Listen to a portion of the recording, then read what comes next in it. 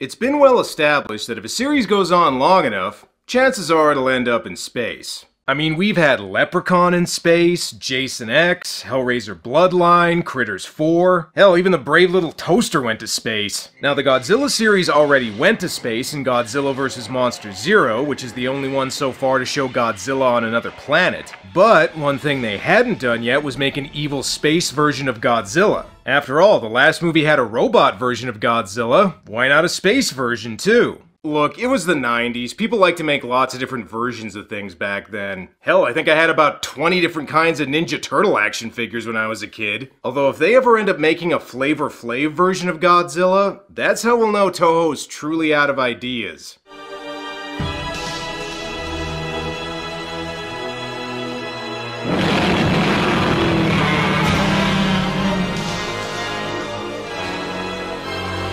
Okay, so like I said in the last video, Godzilla vs. Mechagodzilla 2 was originally supposed to be the last film in the Heisei Godzilla series, but it did pretty well at the box office, so Toho decided, screw it, let's keep going. Because the previous 3 films all focused on rebooted versions of some of Godzilla's most popular foes, it was decided that for this movie, Godzilla would now face an original monster. And by original, I mean an evil clone of Godzilla, but hey, as far as evil clones go, SpaceGodzilla is pretty original, in that he kinda looks like if Godzilla fucked a deodorant crystal. Ah well, he's still a more accurate clone of Godzilla than this thing. The movie doesn't waste any time getting to him either, since SpaceGodzilla is literally the first thing we see. Either that or it's Jor-El's spaceship carrying Superman from Krypton. Anyway, some meteors plummet to Earth, awakening and infuriating Godzilla. Damn, that's the second time in 3 movies that's happened. Can't Godzilla get some shut-eye without some falling space shit waking him up? No wonder he keeps attacking Japan. It's not cause he's evil, he's just cranky.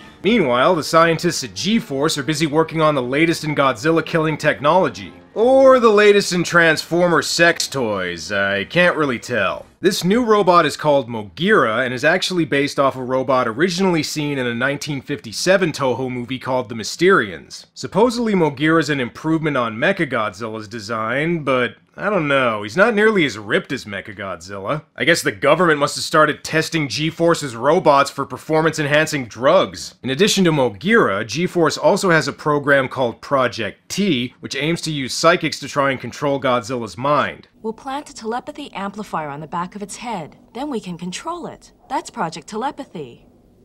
In short, known as Project T. Okay, thanks a lot, exposition lady. The government wants Miki Sagusa to try and control Godzilla, but she doesn't seem too keen on it. Miki just got her new Angelina Jolie hacker's haircut, and she does not want to risk messing it up. Oh, and she also has a vision of Mothra. Turns out Mothra was pregnant and just gave birth to 10,000 beautiful babies. Good luck sending all of them to college. Even though we're only 5 minutes in, I feel like this could use even more subplots. You're pretty happy today.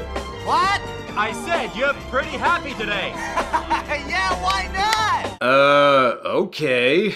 Looks like a Coast Guard captain talking to the guy who just did all the cocaine he confiscated. Alright, actually these are 2 G-Force agents, Koji and Kyo, who are busy exploring the island Godzilla and Godzilla Jr. swam to at the end of the last movie, and oh, what the hell? What did they do to Godzilla Jr.? One of the things I liked about the last movie was that baby Godzilla actually resembled a baby version of one of Godzilla's species. What's with the overly cutesy redesign? Did they think this series needed its own baby Yoda? Alright, this right here is one of my biggest problems with this movie. Even if they still had outlandish plots and giant monsters fighting, overall, the Heisei series had a more realistic tone and featured darker, grittier monster designs than most previous Godzilla films did. So with that in mind, little Godzilla seems really out of place. Seriously, look at him. He seems like he'd be more at home on Sesame Street than Monster Island. Oh, and there's also a guy called Yuki on the island, but I'll get to him later. Back in Japan, G-Force meets with members of NASA. Well, first I'd like to show you the last image sent from the interplanetary research vessel to NASA.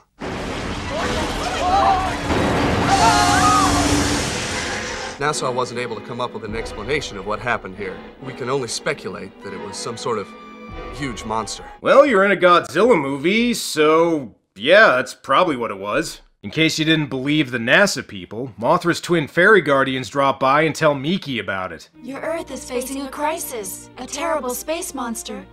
is now approaching the Earth. Is it Gigan? I'm mainly asking because I want to hear this again. Gigan!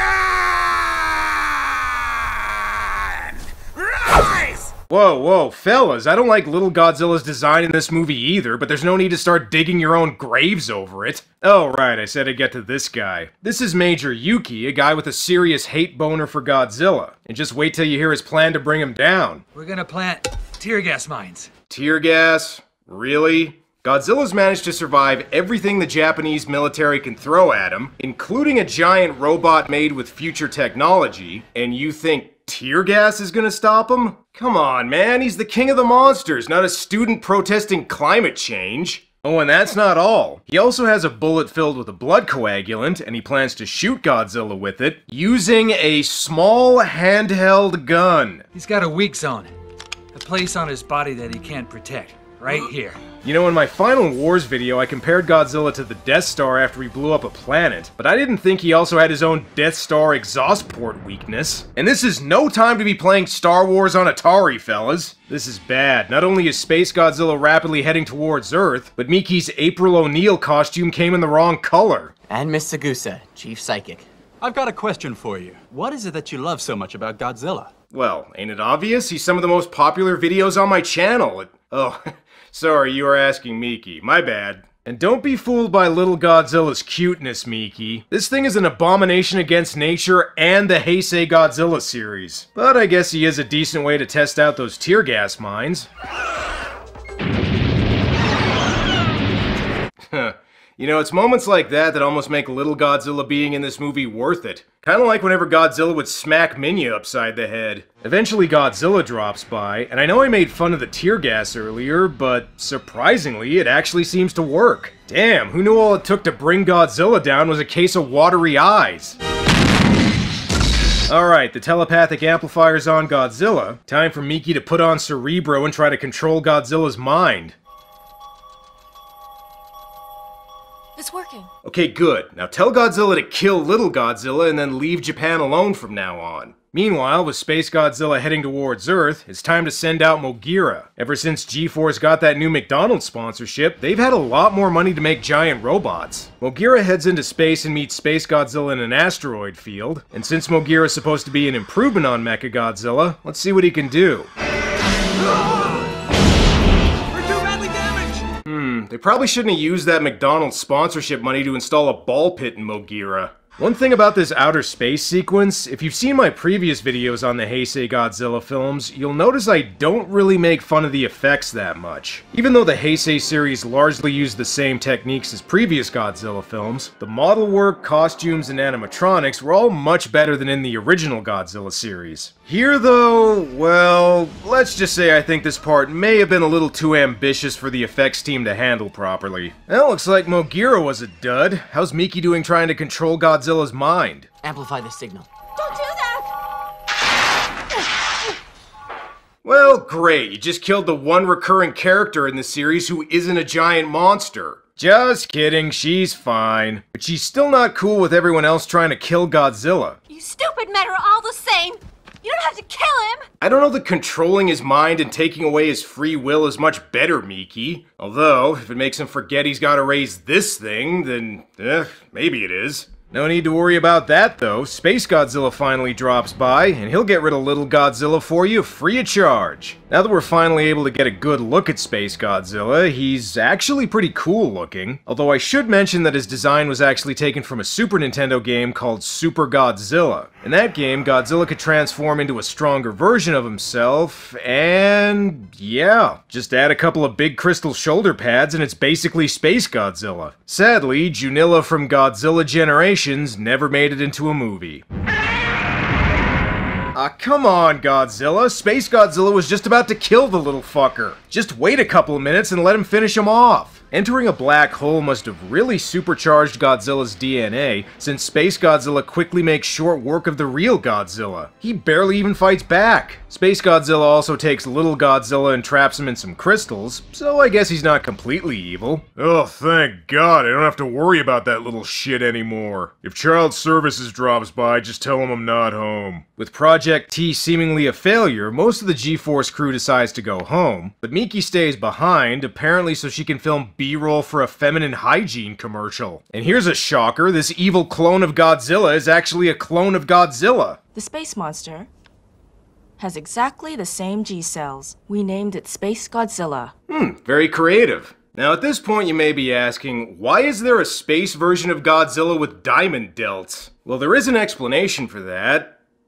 Sort of. Some of Godzilla's cells ended up in space after he battled both Biollante and Mothra, and, well, maybe I better let her explain it. One of these cells must have been swallowed by a black hole and pushed out from a white hole. It grew very quickly in its own evolutionary system, much faster than expected. It assimilated crystal organisms and was exposed to tremendous energies from the explosions of stars. Alright, look, we appreciate the theory, but could you please stop getting high before these meetings from now on? The Army also wants Yuki to pilot Mogira because, I don't know, he thought he could kill Godzilla with a magic bullet. Maybe if you give him a giant robot, he'll actually be able to do it. We also learn the reason Yuki wants to kill Godzilla is because he was friends with the soldier killed in Godzilla vs. Biollante. His best friend was killed just recently. No, he wasn't. That was like 5 years ago. Jeez, the guy faces off with Godzilla and people don't even remember when he died. Ooh, I see Michael Bay gets directed this scene. And listen, Mothra, instead of just warning us about SpaceGodzilla, why don't you come back to Earth and actually help out? We don't need these things, there's enough cutesiness in the movie as it is. Maybe it's just cause it's the magic hour, but do I sense some romance brewing here? Life would be sad without love. Not as sad as if you think about fighting all the time. Don't you understand? He also has feelings. He has feelings the same as we do. Huh, never mind. I think Miki might actually be in love with Godzilla. What's that? You're bored with the romance stuff? Well, here, somebody just kidnapped Miki. Can you tell me who kidnapped Mickey? Got any idea? I don't know, it's the 90s, so maybe somebody needed a psychic for one of those Stephen King TV miniseries. Actually, turns out the Japanese mafia kidnapped her, so maybe they wanted her for a Yakuza movie. And holy shit, this guy's a traitor. Why are you doing this? Power. Okay, makes sense, I guess. Don't worry, Miki, we'll save you. We're not gonna let you be an extra in one of those guinea pig movies. Man, this Yakuza plotline really came out of nowhere. They must have had some time to kill before Godzilla met up with SpaceGodzilla again. And that's not the only new development.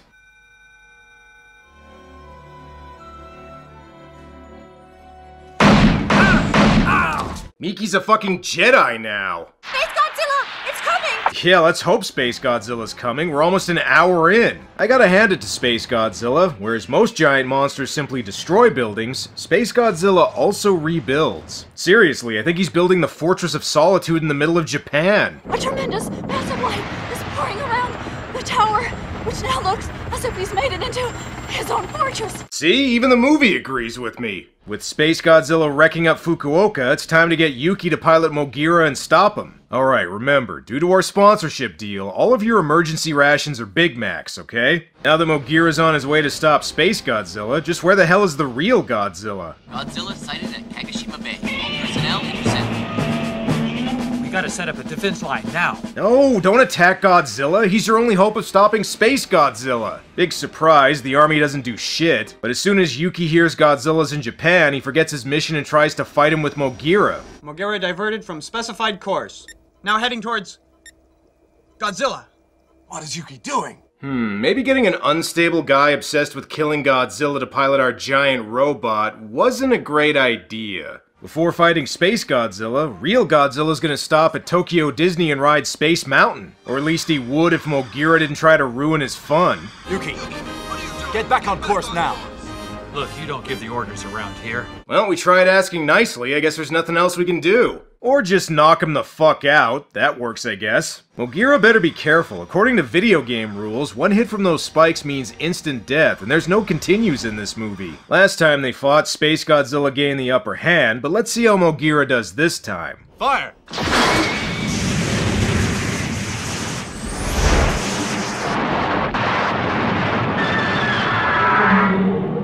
We did it.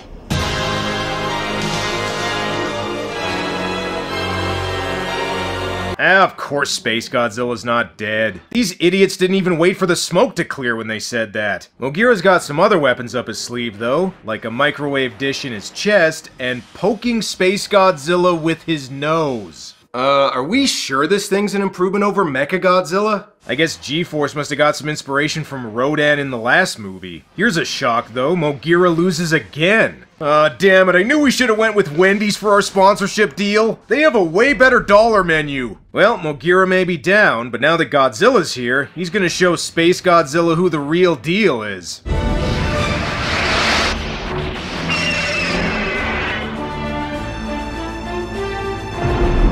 God damn, who knew giant crystal shoulder pads could make you so powerful? And that's not the only thing SpaceGodzilla's shoulder pads can do. While this final battle is definitely unique as far as Godzilla fights go, once again, I feel like the concepts in this movie are a little too ambitious for the effects team to handle.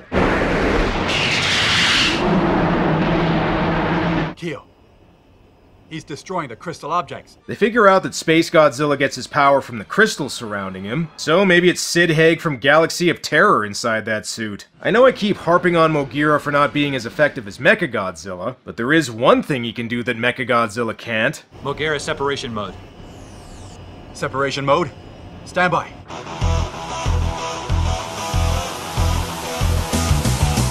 Wait, I had a Power Rangers gag last episode.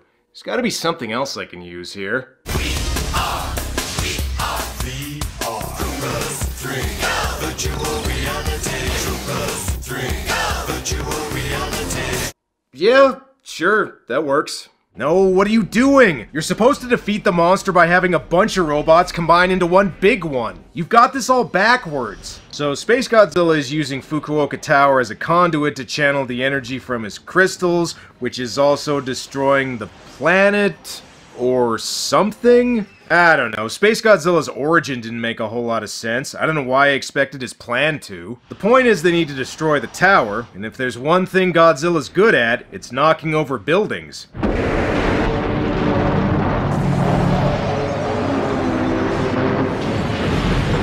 Damn, SpaceGodzilla should have channeled his power through the Tokyo Dome. That'd be way harder to tip over. Look at it this way, Yuki. If you manage to kill SpaceGodzilla, that's kinda like killing Godzilla. Alright, fellas, you proved the toys from Mogira are gonna be sold separately. I think you can put them back together. No, that's okay, guys. We already saw it. You can skip the transformation sequence. And if you were wondering what their plan was for taking care of SpaceGodzilla... Let's kill SpaceGodzilla first. Use all weapons. Good strategy. Okay, using video game rules again, SpaceGodzilla's weak point should be his shoulder crystals since those are the parts that are lit up. Fire! Alright, now that the source of his power's gone, beating SpaceGodzilla should be a breeze.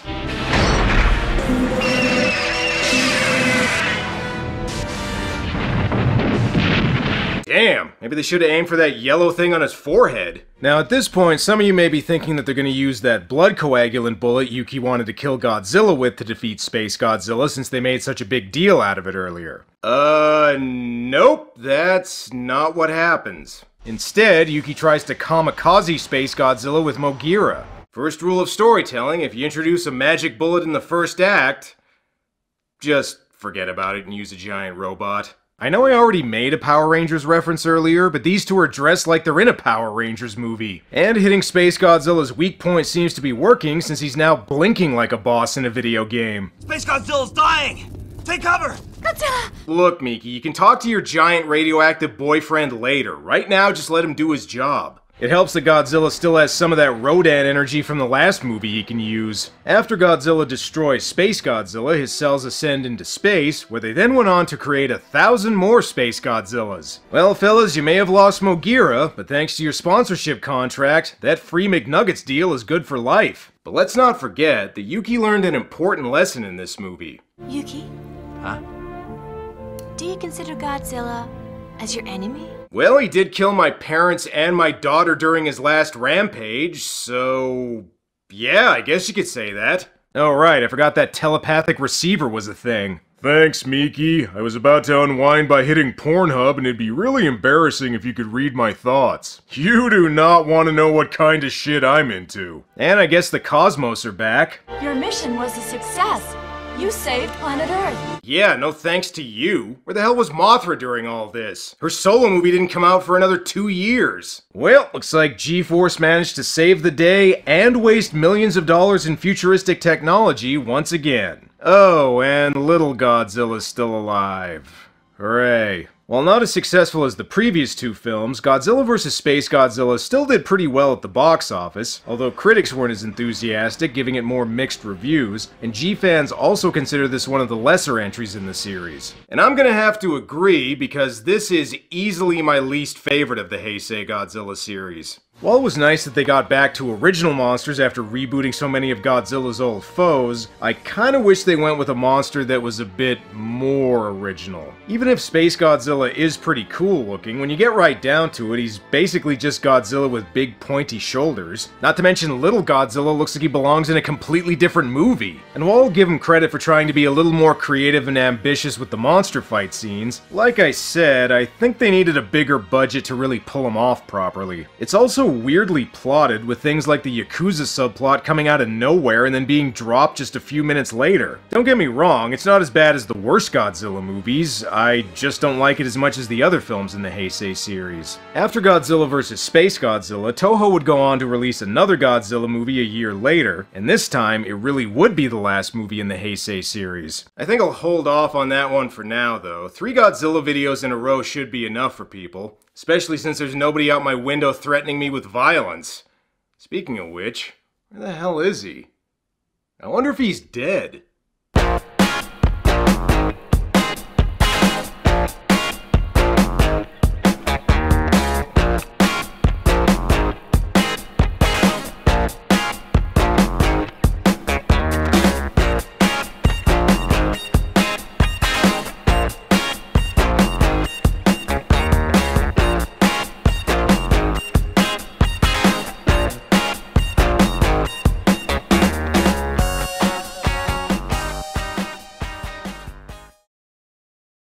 Coming. Let me see it now. Lovely armpit of yours.